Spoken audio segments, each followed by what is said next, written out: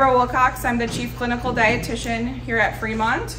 I'm Misty Crow, the Clinical Coordinator for Cardiopulmonary. So we're gonna teach our CCC Module 2 today. So we really focused on the objectives. Get my papers here.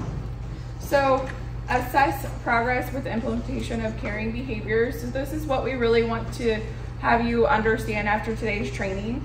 Acknowledge that patient suffering through empathetic communication and identification of spoken and unspoken needs. So making sure we're looking at body language, understanding maybe our nonverbal cues from our patients or even coworkers, and then personalize our key behavioral strategies to effectively integrate them into our daily routine.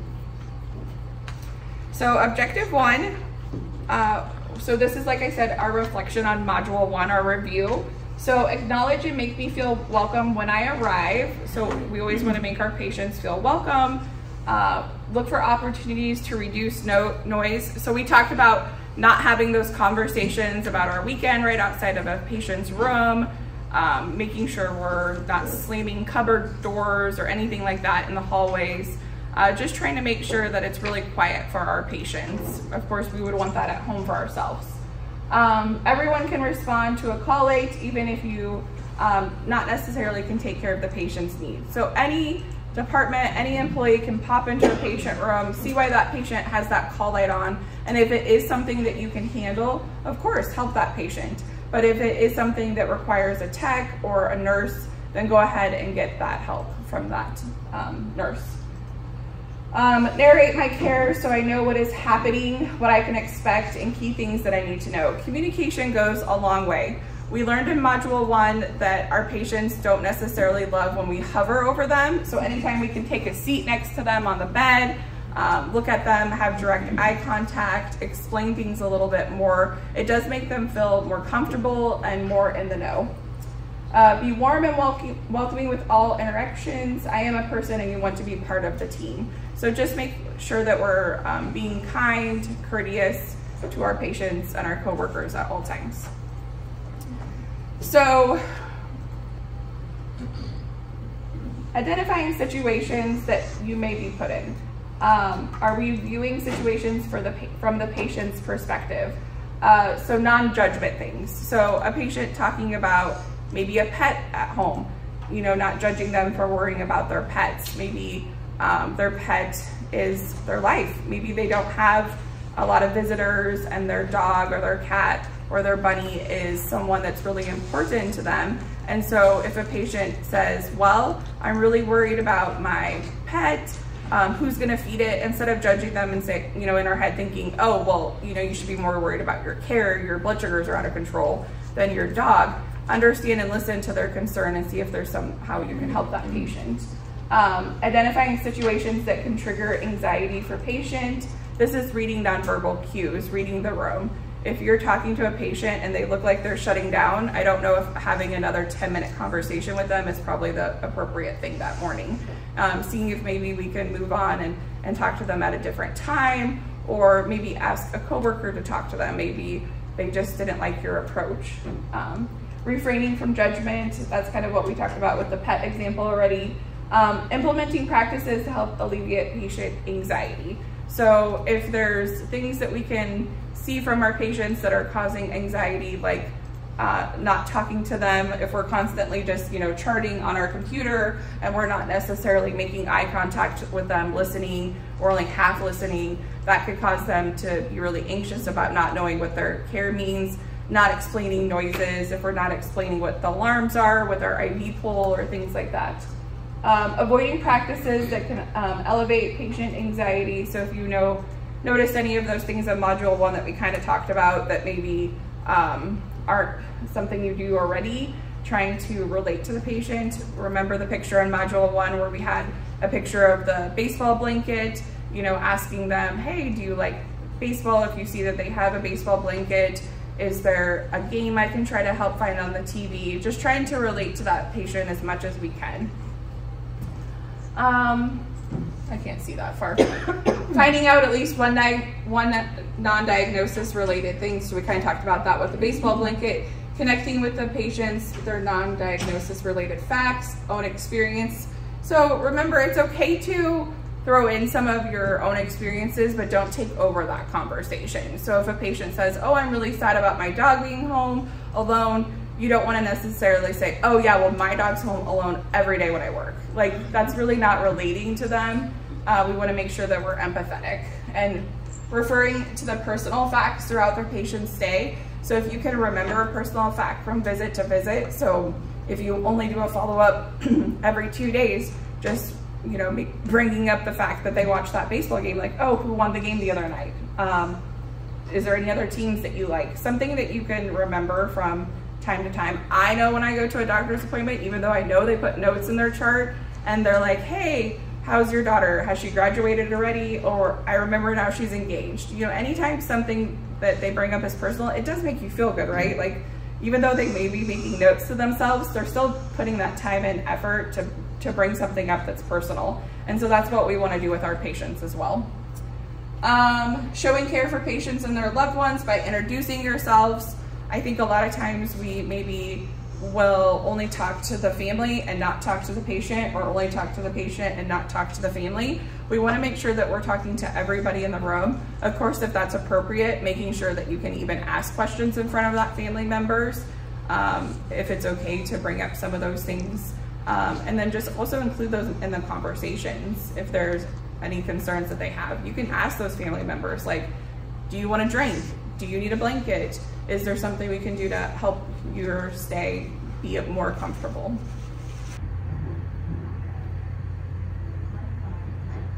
So communication, writing. So years of formal training, 12 years. And we're gonna talk a little bit more about listening. Reading, we have formal training of 6 to 8 years. Speaking, 1 to 2 years. And so obviously this is including what we learned in like elementary school and high school.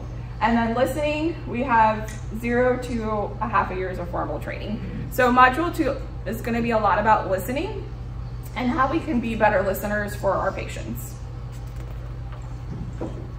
Of course, the value of listening. People have a deep need for others to listen to them and understand them. And I thought this was really interesting because we think the person that speaks over someone or speaks a lot is controlling the conversation. Listeners actually control the conversation. And so we want to make sure that we're listening to our patients and listening to our coworkers just so we can have a better understanding. So these were the papers that were passed out. If you want to go to your first one. Okay. So I didn't get much sleep last night. These beds are terrible. So should our response be A, your doctor can prescribe something to help with that, or if you're a visitor, we can get you a blanket and pillow tonight? Do you think that that should be our first response? No. Hospitals aren't known for being a place where you get much sleep. You shouldn't expect to get much sleep while you're here. I gotta lose that line. I don't think I've had a full night's sleep since my daughter was born, and she's 6. Should that be my response to my patient? No. Oh no, what was keeping you up? And then last but not least, I imagine you're already pretty tired. Lack of sleep must make your stay even tougher. What do we think? You could do both D and E. Yeah. Because sometimes there could be noises going on that you could possibly help prevent that by giving earplugs or having the nurse station be a little quieter at night. Yeah, I don't think there's anything wrong with asking our patient a question, but let's also try to be empathetic along with asking that question, and just instead of saying like, oh, well, what's the problem or what's wrong? Trying to get more empathy behind that question as well. Good. All right, next question. My spouse has a lot of questions, but he isn't here right now to ask. So should we say, we can have your doctor give your spouse a call? I mean, probably not a horrible response, but B is your response should have your spouse should have written down the questions so we'd have them now. Should have planned ahead. Probably not very nice. We had a patient last week whose spouse had more questions than you can imagine. I think she had us on speed dial. Well, first of all, we don't need to talk about other patients, and that's really not appropriate. D, what kind of questions are they? I think the problem with D is, you know, our patient might not think we're taking them or their spouse serious if we just say, oh, well, what kind of questions are they? Like, if the spouse has questions and they want to talk to the doctor, should we let them talk to the doctor? Yeah, we're not going to stop them by vetting the questions. We don't need to know what the questions are. That's really not our business. And then E, it sounds like you're like keeping your spouse informed is very important to you. Yeah, we're acknowledging the fact that the spouse has some anxiety and some questions, and we want to make sure that we're doing that for our spouse. Yeah, you first and then A. Yeah, I don't know. I think A's tough. We never want to make promises for the doctor, but we can, you know, acknowledge that we're going to reach out. Yeah, because we don't know exactly what that doctor can do. All right, I'm really tired of this. No one knows what's wrong with me. So A, I can have the doctor make time to speak with you when he comes in today. Well, I'm pretty for sure the doctors are always seeing our patients daily, so I don't know if that's probably the best response. B, this is going to take some time. You need to be more patient. No.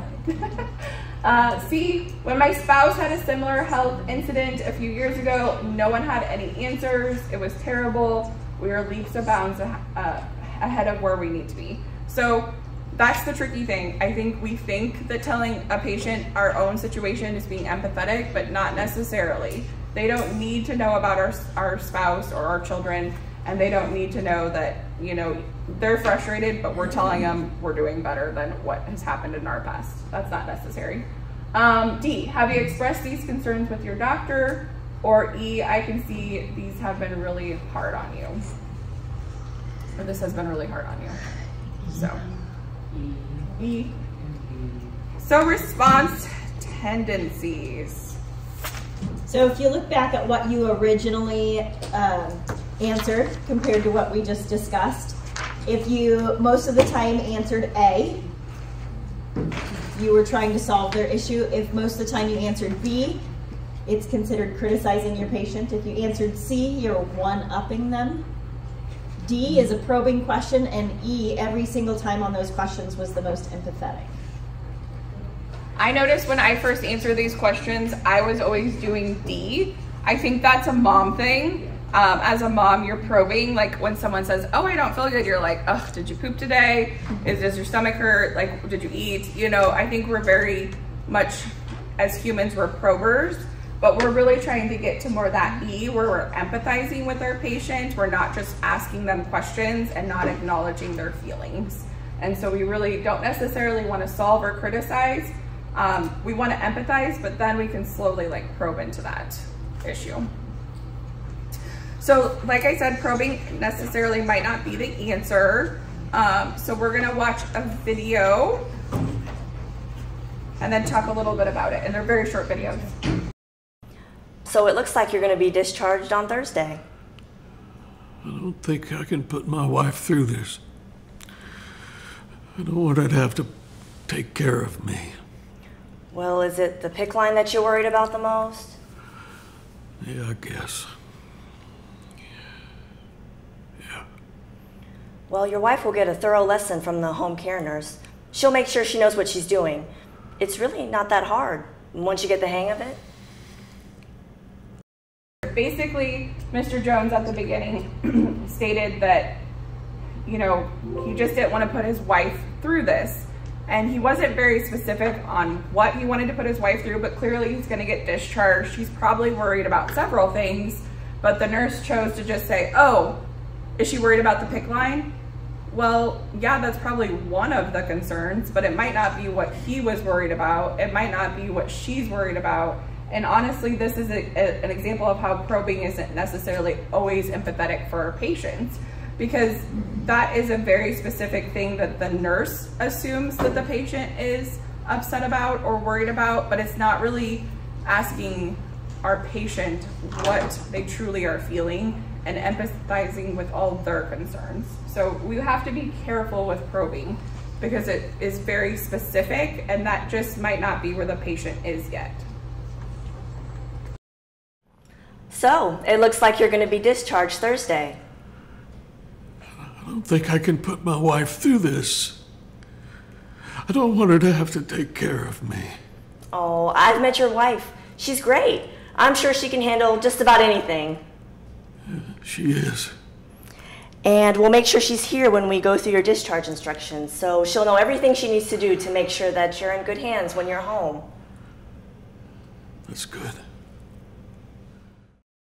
An example of solving, telling our patient, oh, your wife's fabulous, I met her, I'm sure she can handle it all. I mean, who's ever been in that spot in their personal life where you get told, oh, you're amazing, and you really feel like you're literally drowning in your work or whatever you're trying to do. So just because someone else thinks that you're amazing doesn't mean that, you know, our patient or patient's family members aren't feeling very, very, very overwhelmed. And so just telling our patients, oh, we got this all figured out for you, like we're the puzzle solver, we got it all handled, isn't necessarily empathizing with them. We do need to still understand their concerns, ask, you know, in a way, are they worried about, and not just saying, oh, you're fine, we got all of it on the paperwork, you'll be fine. So we have to still make sure that we're empathizing, not just asking those questions that are specific, or just assuming that because we created a plan for the patient that they're okay to go home. So, it looks like you're going to be discharged on Thursday. I don't think I can put my wife through this. I don't want her to have to take care of me. You sound really concerned about your wife. She does everything for me. Everything. She deserves the world. And this is what she gets. Years of taking care of my sorry self. It's just not fair. Oh, I'm so sorry. Why does it have to be so hard? I think I need to go to rehab before going home, but how do I break this to her? Well, we should really talk about this with your case manager. Would you like me to call her so we can talk about it? That'd be good.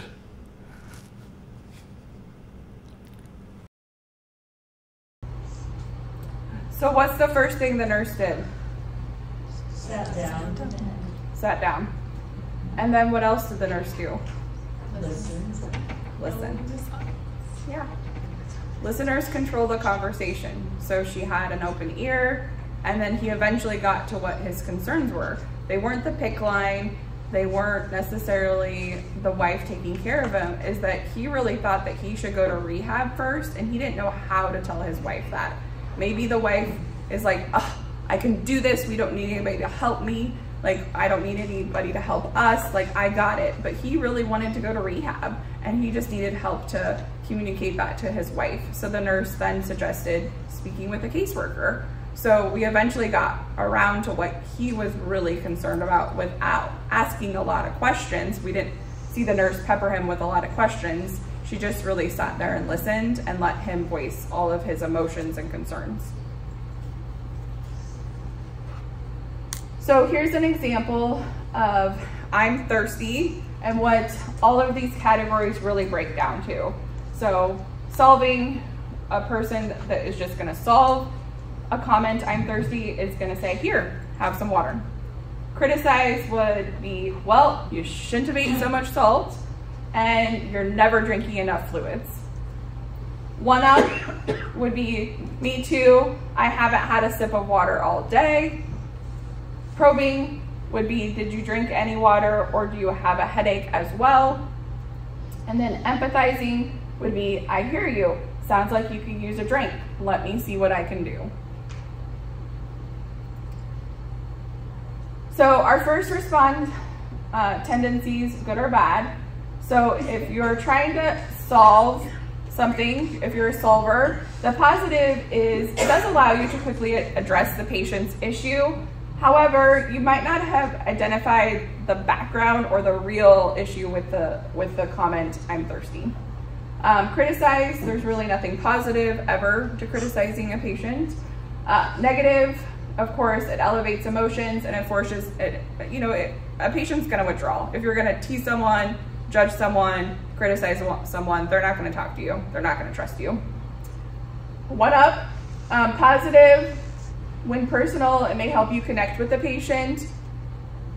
And then negative, over time, patient becomes frustrated, feel like they can't necessarily win. I think we've probably all had like that friend or that family member or that coworker that no matter what you tell them, they're like, oh my gosh, me too. I was going through this last night and blah, blah, blah, blah. So I think sometimes as an individual, I thought that was maybe empathizing, sharing my own drama or concerns, but it is technically one-upping someone, and that can make someone feel frustrated that they don't ever get heard.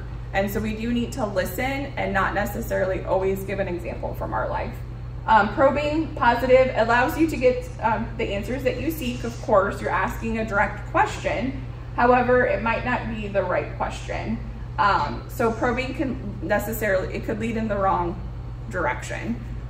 For instance, just assuming when someone says that they have a stomach ache, that they haven't pooped, like, asking that question could maybe necessarily not go in the right direction. Positive, if we're empathizing, helps manage emotions and opens up communication. The negative part is that it can sound insincere if you aren't really committed to the approach. So it depends how you use your voice and your nonverbal communications. So if someone is telling you they're thirsty and you're just looking down and you're like writing something, you're like, oh yeah, okay, well, yeah. And then you don't really address that problem, like you are empathizing, but you're not necessarily making that eye contact, you're not showing warmth. And so you do have to make sure that you're watching your nonverbal cues as well when you're empathizing and having those conversations. So saying you don't have time to empathize or listen, I mean, that's really just not true. We have to make time. That's part of our job, of course, but more than being part of our job, that's just what we should do for our patients, because that is truly showing our level of commitment as healthcare workers. Everybody in this hospital needs to have that empathy for our patients and our coworkers. We need to just make sure that we are making time for our patients. And I think that if we take the time to slow down and speak to our patients and our coworkers, we will understand how that will build better relationships, and that can just overall make our daily work experience better. I know when I have conversations with someone, when I walk by them, like, oh my gosh, I love your haircut, or your outfit looks amazing on you. Like, that's really just something that obviously makes my day, because I get to tell someone that they look fabulous. But when we get those compliments as well, listening and just taking some of those things in, it's very nice. It's nice to have that approach with our patients and our coworkers. Requirements of empathy, just making sure that we are seeing the world as others see it. So this is, I think the best example is pets, or our patients are concerned about maybe like a garden. Like it's summertime and maybe our patient is like, oh my gosh, everything in my garden's gonna die, and they've spent a long time planting all those things.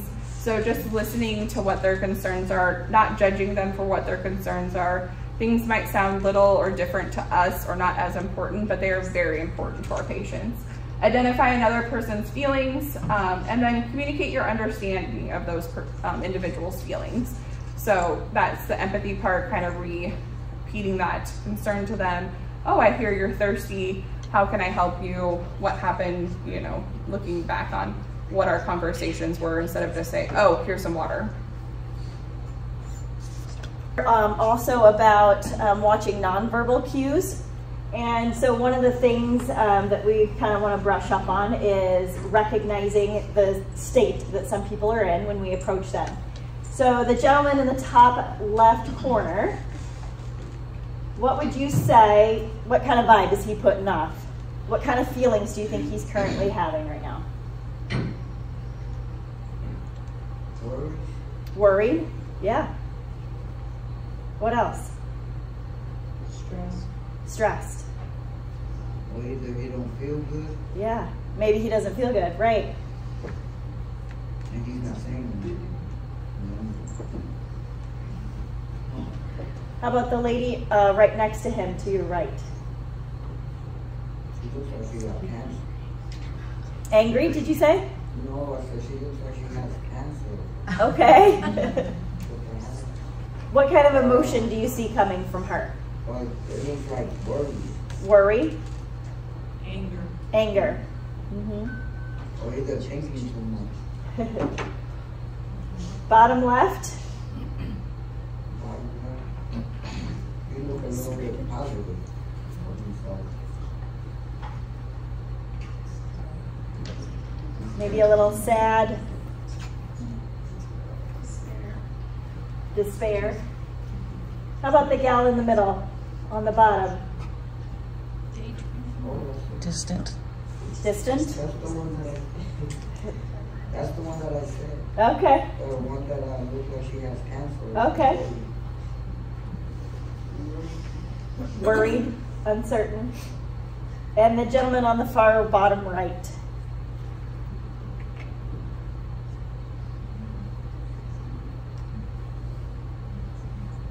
You look like you got a positive attitude. Yeah. For himself.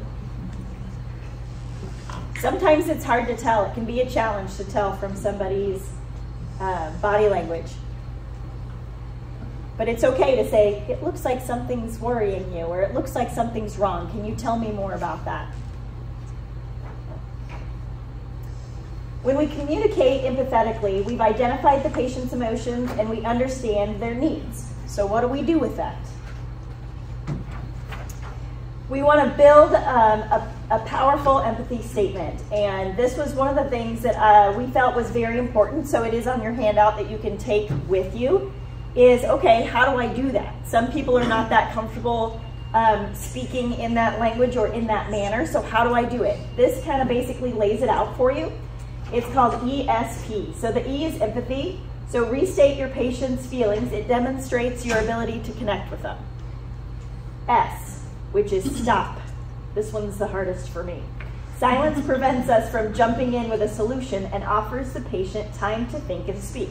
That was one of the things that I noticed in the video of empathy, is that the nurse didn't jump in and start talking with him. She let him go, and they ended up getting to the root of the problem a lot quicker. So stopping, pausing, allowing people to speak, and then probe. More open-ended questions at the end to allow deeper understanding of what they just told you. So certain ways that you can introduce these things are, I can imagine that this is very frustrating for you. Or I can see why you're so anxious. I can hear how upset you are. Or it sounds like you're very disappointed. It's a great way to open up and start that connection.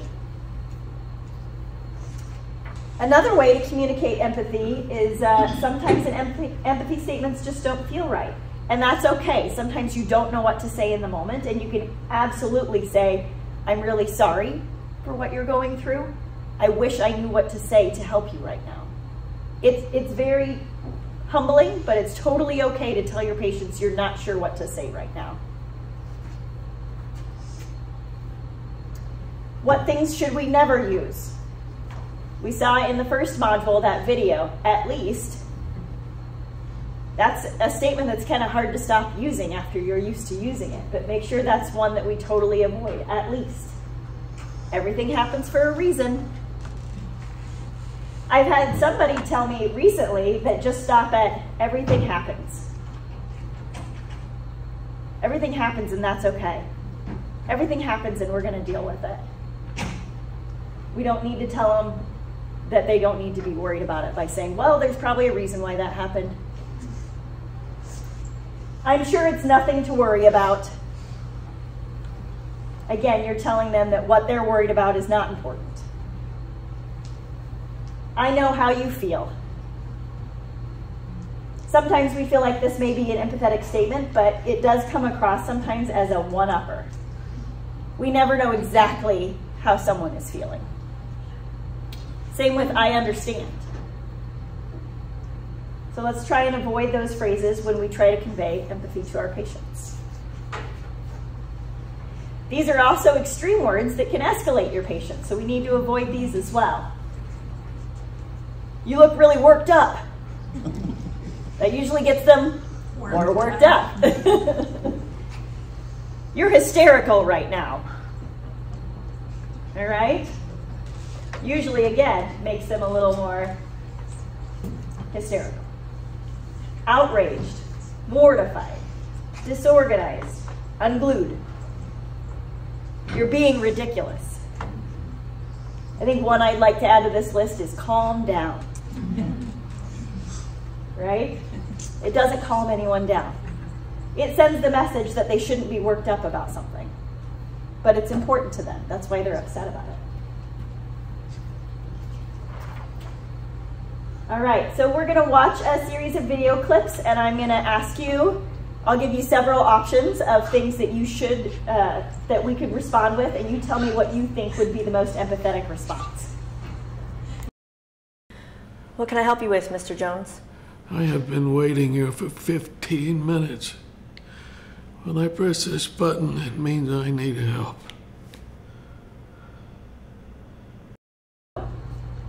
Should we say, Mr. Jones, I'm so sorry, I know you need help, but so do a lot of other people.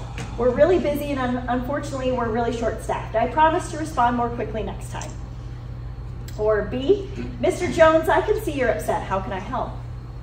C, Mr. Jones, this must be frustrating for you. Or D, Mr. Jones, I know how you feel. 15 minutes can seem like a long time when you need help. What do you think would be the most empathetic way to respond? I hear a lot of B and C. It's C. The reason A is not the right answer is this statement comes across as dismissive. It communicates that you wish you could care, but you just don't have the time or the resources. B, it's a better option, but this one moves into more probing without allowing them to respond. C is the correct answer, the most empathetic answer. D, although we can put ourselves in someone else's shoes and imagine how they may feel, we never really know how they feel unless we ask.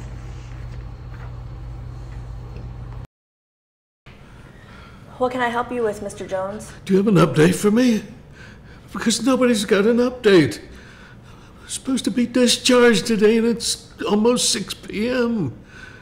Nobody's talking discharge.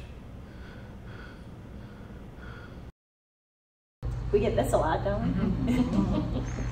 I usually respond with, they don't give me that information. So options. A, calm down, Mr. Jones. Let me see what I can find out. B, Mr. Jones, you seem upset. I'm sure it's nothing to worry about. C, oh, Mr. Jones, I can see this is really bothering you. Or D, this happens all the time. I'm sorry that you feel this way. What do you think is the most empathetic response? C. You're correct. The reason A is not the right choice, calm down, sends a message that this person should not be upset and dismisses a concern. It's a form of criticism and it may incite strong emotions. On B, this one includes one of those phrases we should never say, the it's nothing to worry about phrase. C was the correct answer. D, the phrase is dismissive and can seem critical. The underlying message is this happens all the time and therefore you shouldn't be bothered by it.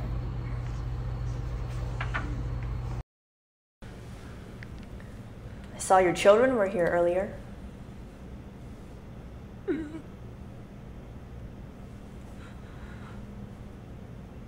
Might be the last chance I get to see them.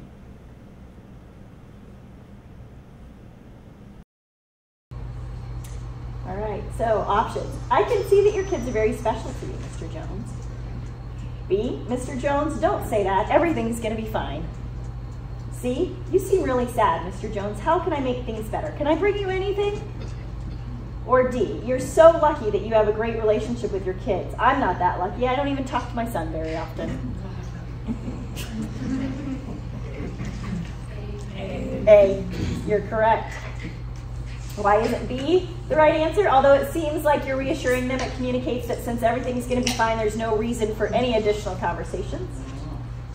C, it starts with empathy, but then moves into probing without them allowing the patient to expand on their concerns or emotions.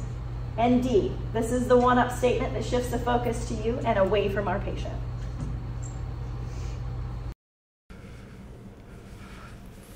I don't need any help to go to the bathroom.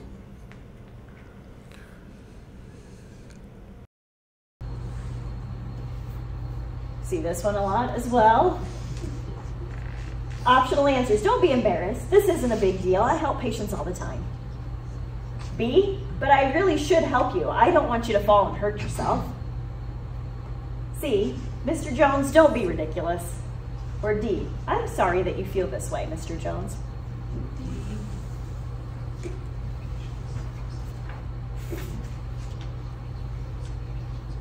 It is D. I automatically jump to B because a fall is a lot of paperwork. But we got to get out of that mindset of thinking that everything could be a risk and be a little more empathetic sometimes. So the reason A was not correct is this statement does not invite the patient to open up and share their worries. In the patient's eyes, to them, this is a big deal. B, our first response should be empathetic and refrain from solving their problem before you've actually listened to them. And then C, the don't be ridiculous is a hot button word we shouldn't be using. It's very judgmental and critical. Although we intend to communicate that he shouldn't be embarrassed, it can make him feel worse. Can I help you find someone? My husband, I don't know where he is. I don't know where anything is, in case you couldn't hear that one. A, you have nothing to worry about. I'm sure he's fine. B, let me call the ER and see if he's down there. C, I can see that you're worried about him. Or D, when did you last see him? Where is he supposed to be?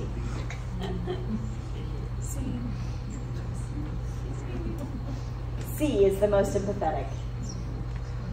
A, although we're meant to reassure her, we don't know that there isn't anything to worry about, and we don't know that he is fine.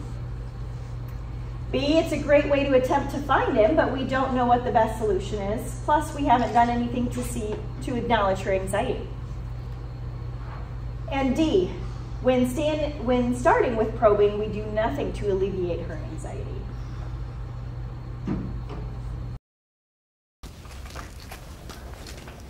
Can I help you find someone? It would be really nice. These signs are completely confusing. How should you respond? A, you're out of line and you need to calm down. Do you think that would calm her down? Nope. Probably not. B, I'm going to call security and have them give you an escort of where you need to go. I can see that you're all worked up. There's that hot button word again. I can imagine how frustrating it is not to be able to find where you need to go. What's the most sympathetic statement? B, yeah. A, not only does this come across as criticism, but it will likely escalate the situation. B, we're moving directly into problem solving and bringing up security will also intensify the situation. And C, using one of the extreme emotion words that we talked about will likely intensify the situation. Practice on how we should empathize with our patients. We're going to kind of go through how you can implement it yourself in your everyday work. So our self-reflection today is going to be how often do we acknowledge suffering? Things that you can do. Identify patients' emotions based on their spoken words. Identify patients' emotions based on their body language. Refrain from judgment regarding the patient's reactions or emotions. Using an empathetic statement as first response to your patient's concerns. Pausing to allow your patient time to speak and avoid jumping in with a solution right away. And 5 things we want you guys to never say. I know how you feel. I understand. Everything happens for a reason. I'm sure it's nothing to worry about. And that at least you have this.